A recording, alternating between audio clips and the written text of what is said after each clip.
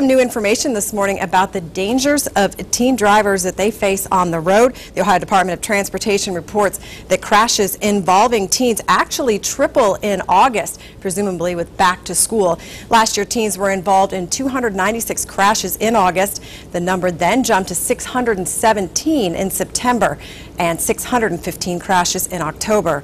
Those are all on Ohio roadways. So why are teens crashing? Well, we checked with ODOT officials who say the main causes for young drivers to crash include following too closely, failure to control their vehicle, excessive speed, and failure to yield. So what can young drivers do to improve their chances of safety? We're on your side with some tips. First, always wear your seatbelt, slow down and obey all traffic laws and speed limits.